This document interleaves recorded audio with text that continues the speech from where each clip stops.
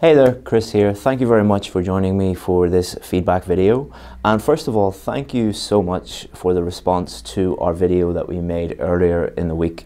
I think it's the most popular video we've ever done, and it's definitely the video that got the most comments. And thank you so much to all of you who submitted your writing and submitted your essays. And this video is going to give you feedback on those essays to help you understand some of the things that you did well, some of the things that you didn't do so well, to help you improve. So if you didn't watch the lesson, so the lesson was on how we helped a student move from 6.5 to a band 8 in quite a short period of time. All of the principles and all of the fundamentals that we taught are in that lesson. You'll get that lesson in the description below. So the feedback might not make a lot of sense if you haven't watched that video. So click that video and you can go and watch that, and then you can do some writing and look at this feedback video, because even if you don't get individual feedback in this video, by looking at the general principles that we talk about in this video, it's really going to help you improve. So check that out if you haven't done so already. So I think over 100 of you in 24 hours sent me your essays and commented below the video. So thank you very much for that. Obviously, in a like a 20-25 minute video, I can't give individual feedback to everybody. So what I decided to do was look at some essays that had very common mistakes in them. So mistakes that a lot of you made, and also very important mistakes. And by important, I mean that if you fix them, you will see an improvement in your writing score. So we're going to look at some typical mistakes first. Then we're going to look at an essay that was quite good, but had a lot of just little small mistakes in them, or in it, and we're going to help that person. And then we're going to look at a person who didn't write a perfect essay. None of you wrote a perfect essay. The perfect essay doesn't really exist. We're going to look at someone who followed the general principles and fundamentals taught in the lesson and did quite a good job. So thank you very much, and let's get... Okay, so as mentioned at the beginning of the video, what we're going to do is we're going to look at some common problems. So problems that I saw again and again and again, so that you can learn from those and fix those problems in your own writing. Obviously, I just cannot give detailed feedback on every single essay, and this is not the normal feedback that I would give students. I would give them a lot more detail, but I think this is the best way to help thousands of you at the same time, rather than spend like 5 to 6 hours making a video that is not related to your specific problems. So a very common problem in the set of essays that we looked at, and this is a very common problem in general, is a focus on vocabulary. Now, vocabulary is important. It's 25% of your total mark, but what a lot of students do, and this is a perfect example, is they think vocab first. So they think that if they use some impressive vocabulary, that is going to lead to a higher score, and that's all that really matters. And it's to the detriment of everything else. 25% of your score is going to be for grammar. So if you're using vocabulary incorrectly, you're often making grammar mistakes as well, because you don't understand what's actually happening within that sentence. Also, it can lower the coherence. So 25% coherence and cohesion. If you don't understand what's happening in the essay, if the reader doesn't understand, it's lowering the coherence because you're using vocabulary that just doesn't make any sense. It can also affect task response inadvertently, because if you are focusing solely on vocabulary, you're not focusing on actually answering the question, answering the specific question, which is the main thing that you need to be doing. So let's have a look here. Diversity of problems, I don't know what that means, has been emerging in terms of food. Don't really understand what that sentence means, because this person has thought diversity of problems emerging in terms of food, that's going to impress someone. It doesn't. Engineered food. What is engineered food? That doesn't really make any sense. Compulsion to the nature, again, doesn't make any sense. Total seclusion from this is not feasible. Why not just say this is unavoidable? I know what you're trying to say, but if you just had used simpler language, this is unavoidable, that's far more impressive than total seclusion from this is not feasible, because it doesn't really make any sense. Again, luxurious food, fast food, processed food, and luxurious food are two widely different things. McDonald's is processed food, fast food. It is definitely not luxurious food, no matter where you are in the world. So this is a very typical example of someone who thinks vocab first, and this is probably not the student's fault at all.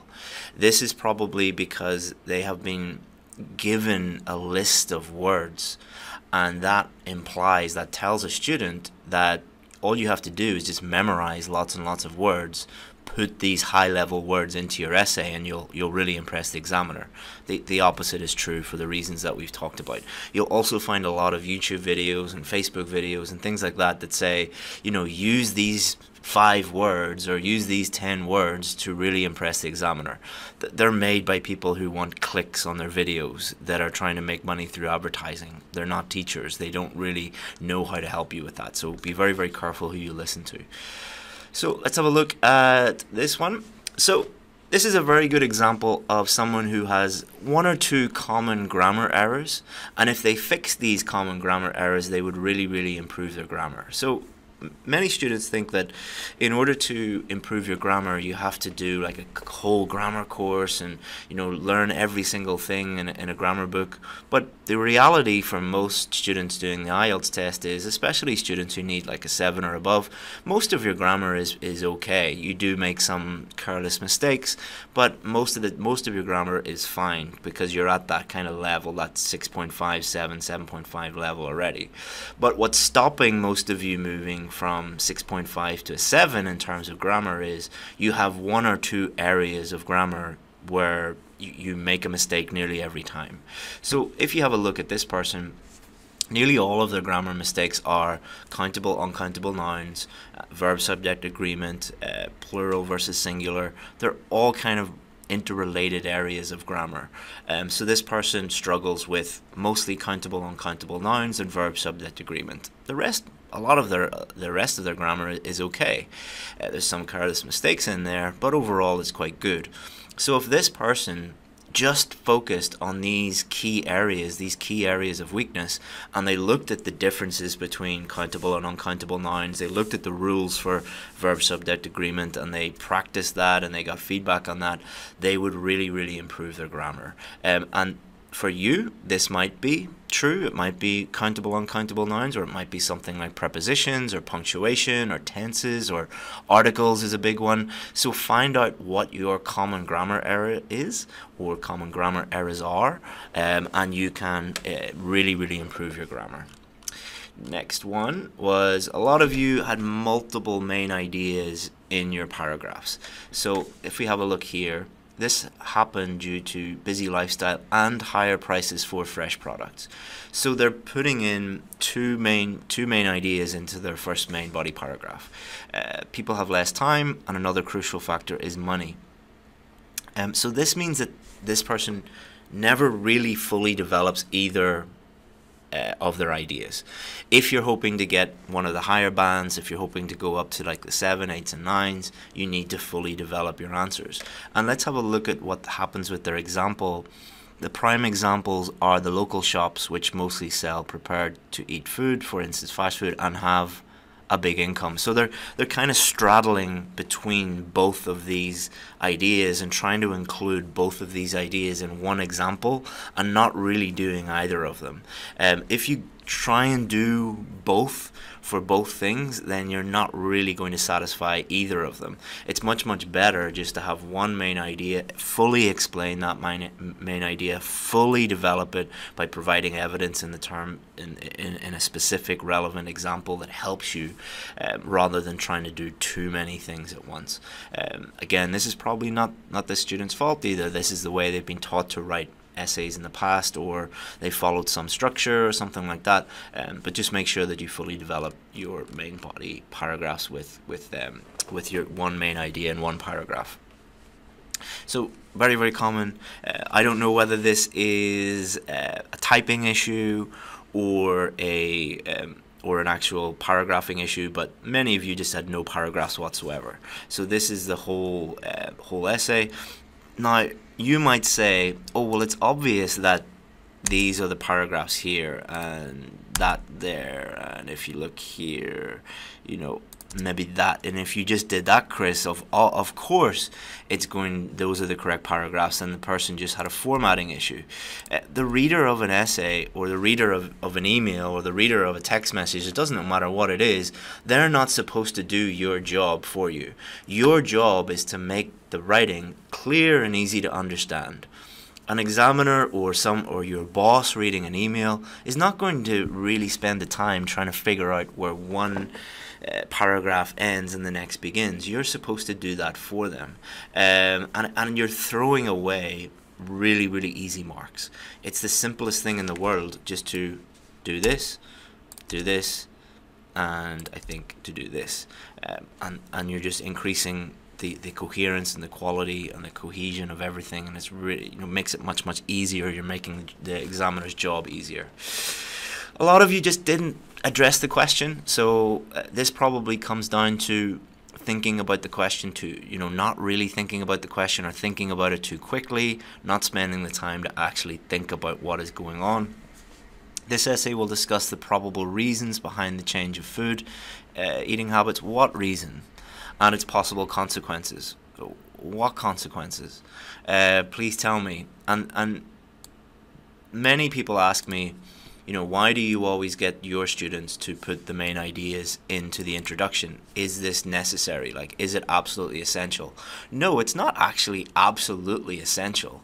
But what it does is, number one, it tells the reader exactly what is coming up, so it makes your ideas very, very clear and easy to understand. So you're helping the reader know how you are addressing task response and coherence and cohesion, and also it helps you. So it helps you organize your essay because you know what you're going to write about. And if you look at the rest of this essay, it's very, very clear that this person didn't really think about what they were doing before they started writing. And the result was they didn't really answer the specific question. If you need a 5.5 or a 6 or something like that, you can get away with not really addressing the specific question as much as someone who needs a band 7 or a band 8. But if you need a band 7 or a band 8, you must think about the specific question, what it's actually asking you to do, and then show that you've understood and addressed that in the actual paper, or putting pen to paper and actually writing the answer. Word count. Many of you did not satisfy the word count. A really good website is wordcounter.net. Does exactly what it says. So I put this essay in here and 204 words. So to satisfy task response and to develop your main ideas, you need to really be writing over 250 words. Just as we're here, word counter is quite good for showing you keyword density. So some of those words that you might have repeated, that you could maybe vary a little bit, it helps you with that. It also shows you the reading level, college student, so reading level is quite good, but you need to improve the word count on this. Again, throwing away easy marks. Someone who has no paragraphs and doesn't satisfy the word count, you're throwing away the easiest marks, which is just like go over the word count and put in paragraphs. This person maybe comes from a region of the world where they do not write essays in the same way people from the US, the UK, Ireland would write essays. Not that one is better than the other, but the IELTS test is designed for, it's designed by Cambridge. It's aimed at people who want to go and live in Australia, New Zealand, Ireland, the UK, Canada, America, the English-speaking world. And in the English-speaking world, there is a defined way, really, of writing an essay. There's some variation on that. But in other parts of the world, there might not be the same, the same methodology but behind writing an essay. And this is why we share different structures for different types of essays with our students, because it helps them understand what they're supposed to be doing, what's in an introduction, what's in a main body paragraph, what a topic sentence is, how to develop main ideas, what a conclusion is. This person has maybe looked at that, but their old way of doing things is kind of creeping in, so there's no real defined introduction, where are the main body paragraphs, within the main body paragraphs, where are the topic sentences, where are the explanations. So this person, could improve dramatically by just understanding basic paragraph structure, what an introduction is, main body paragraph, conclusion, and that would really, really help them with their writing skills, because it is it's an English test, but it's also a writing test, a speaking test, a listening test, reading test. You need to develop those skills. For this person, a lot of you had this where you are trying to vary your language for certain keywords, but doing it unsuccessfully. Canned food is not really the same as the word you're trying to replace. Canned food is a example of that, but you wouldn't really use that. So this person, especially when you start off with canned food, you're basically saying, I think this is all about canned food, which is a very, very specific area. So it's maybe better to just either use a synonym that actually means the same thing, or to repeat the word. Some words, for example, food, there are a certain number of ways that you can vary that, but then you get to a limit where you start taking too many chances and you make mistakes. So if I'm looking at this introduction, is this person talking about canned food or processed food or fast food? What are they really talking about? And I think this comes from many people believing that you just cannot repeat a word. You really cannot repeat any word, and if you repeat a word, you'll get a really low score. You should vary your language as much as possible, but as much as possible. And then they go and they repeat words over and over and over again, which kind of defeats the purpose of trying to change it, but changing it incorrectly. This is an example of somebody who wrote quite a good essay, and it is good, but lots of little mistakes kind of add up.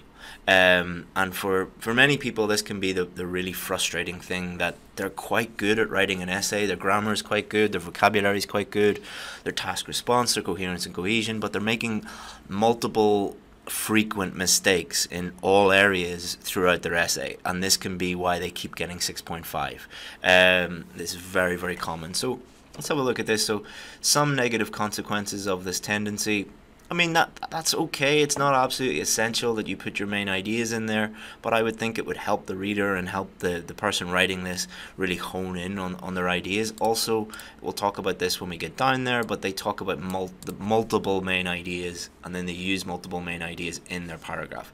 I know many of you will be saying, it asks for effects, plural, so we'll talk about that in a second. Here, for example, this isn't really an example. For example, in order to cook a meal, they have to spend hours driving to grocery stores, buying fresh ingredients and cooking. That's an explanation. That's not an example. So this person, you might think that they're writing a good example, but that's not evidence. That's just your opinion, really, and helping explain things a bit more. Very small mistake here with grammar. Overall, their grammar is very, very good. There are two possible adverse effects. Okay, so let's talk about this. So consequences, plural, two possible adverse effects. So you're quite right in thinking that it says effects, which is multiple, more than one. However, you really, if you're going to include more than one in your paragraph, you are left with two bad choices. Choice number one is to fully develop both of them.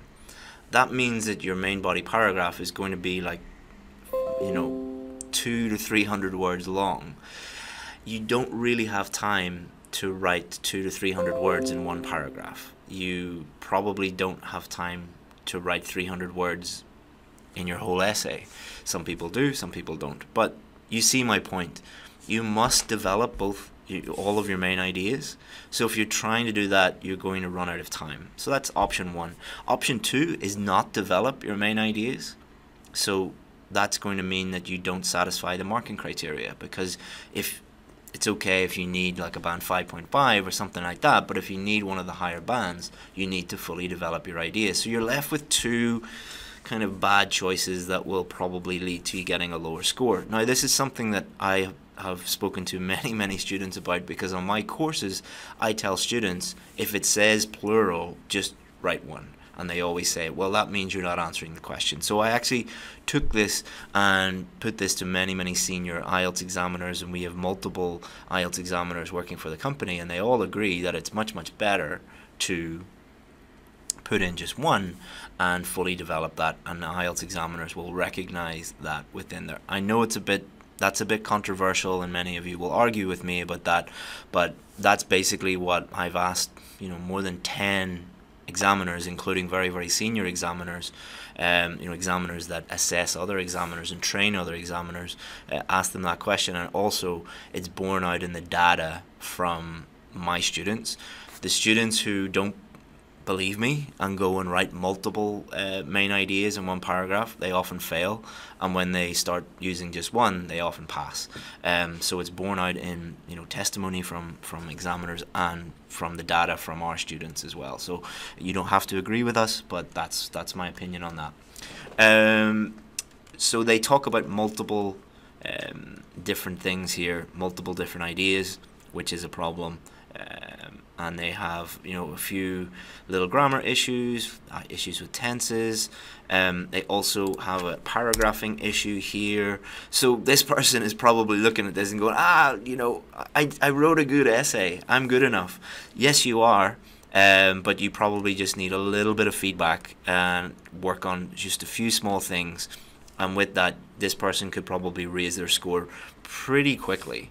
This is, this type of student, love working with this type of student because they're doing lots of little things incorrectly that are adding up to a low score, and if they can really quickly fix these mistakes and lead to dramatic improvements in their score.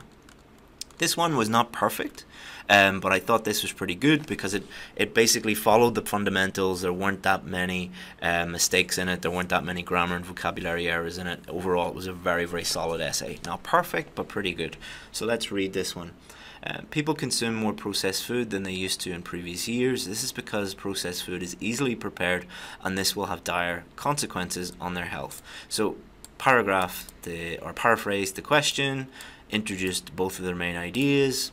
Good. The main reason for the increased use of processed food is that it takes less time to prepare than traditional meals. Clear topic sentence. Most people do not have the time to cook because they work long hours, so it's a very small mistake here. So they use processed food.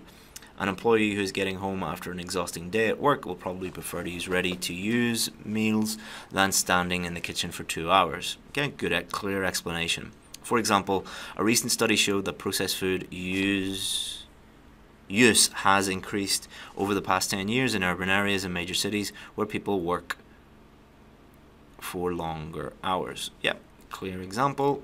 This will result in less healthy individuals in society, or probably better just to delete that. This will result in less healthy individuals. This is because processed food contains fewer nutrients such as vitamins and minerals, which are essential for a healthy diet. Our bodies depend on these nutrients to develop and fight microbes. I don't know whether that's factually accurate, but it's not a fact. It's not a test on microbiology, so don't worry too much about that. Moreover, processed food is rich in cheap fats, which are responsible for many serious illnesses like diabetes. Okay, so it's linked to health. I probably would have stuck to talking about nutrients and further explained how nutrients are important and how the connection with food and everything. But overall, that's not a big deal. For instance, recent research found that people who depend on processed food as their main diet are more susceptible to infectious diseases. A clear example, I don't know whether that's true or not, but an examiner looking at that isn't going to go and find some medical textbook and try and look that up or anything like that. But it provides evidence that supports the main point, which is the main thing. In conclusion, people use more processed food these days because they are extremely busy and do not have enough time to prepare their meals. However, this will negatively affect their health, and they may suffer from chronic diseases in the future. Summarizing both main ideas, their position is very clear. They've developed their main points. Most of their grammar is fine, few small errors. Most of their vocabulary is fine, few small errors. Overall, very solid. And it was a pleasure to help this person improve to this level, and help them out with with how to finish this essay. So well done to that person, whoever it is. So apologies that I couldn't get to every single person, but what you should do is look at your essay and think, how's my vocabulary, how's my grammar, how are my ideas, are they well developed, do I have multiple ideas or not, how's my paragraphing, did I address the question, did I develop my main ideas, word count, how is that, structure, how is that, and vocabulary, what's that like? And then think about that, and you'll probably look at your essay and you'll be able to see, like this person, multiple little problems with it, and then you can fix those problems and really improve quite quickly. You know, I'm not saying that you can improve in 10 minutes or anything like that, but the process that you need to go through is learning what to do, doing those things, you know, learning how to write an essay, writing an essay, getting feedback on that, and learning from your mistakes is the most important thing. Let's just have a quick check to see this person satisfied the word limit. I think they did. No, one short. So to improve this essay, there's always things to improve. To improve this essay, person could just add in a little bit of things. So if they're doing the computer based one, they could go in and edit it, add in just, you know, a word here or there, make sure that the word makes sense, or they could add, you know, an extra thing in here, or if they were doing the doing a paper based one, they could add in something here, or they could add in something here, or they could you know, delete something. Let me see. So there's lots of little ways that you could add in things here for 1 or 2 hours. Main reason for the increased use of processed food is that it takes less time to prepare than traditional foods in the home, or just some basic stuff like that. You could add that in. Time to prepare them. Yeah, and now we're up to 254. So always areas to improve, and if you improve them, you will see improvements in your scores. Hopefully you find that useful, guys, and if you need any help, feel free to get in touch. So hopefully, as you can see from that video, you know, everybody who's learning how to write an IELTS essay makes mistakes. There's no such thing as a perfect essay, but the important thing to remember is that mistakes are an opportunity for you to improve. You shouldn't look at mistakes as evidence that you're never going to get the score that you need. Instead, have the complete opposite mindset, which is, I've made a mistake, that's great, that's an opportunity for me to improve. So if you think about IELTS writing in that way, you're going to see massive improvement, because you will be taking action on your mistakes and seeing that improvement in your writing. So 2 little things before we go. Number 1, if you want extra help with your IELTS writing, we do have a free course called the IELTS Writing 5-Day Challenge, and you can find that in the description below. It'll give you all the help you need over 5 days with 5 lessons and 5 tasks for you to complete, and it's totally free. If you need more attention and you would like my one-on-one attention and you would like help with your writing, we do have a VIP course. We only work with a very small number of students on that, due to the level of help that we need to give a student. So for example, instead of us giving just general feedback on your essay, we'll correct every grammar mistake, every vocabulary mistake, give you detailed feedback on every paragraph, tell you your score for, you know, task response, coherence and cohesion, grammar, vocabulary, absolutely everything, and give you a very detailed report on your writing, which is just a small part of the VIP course. If you are interested in that, interested in working with me personally, feel free to email me, chris@ieltsadvantage.com, and we'll see if you're a good fit for the course. See you soon. Bye-bye.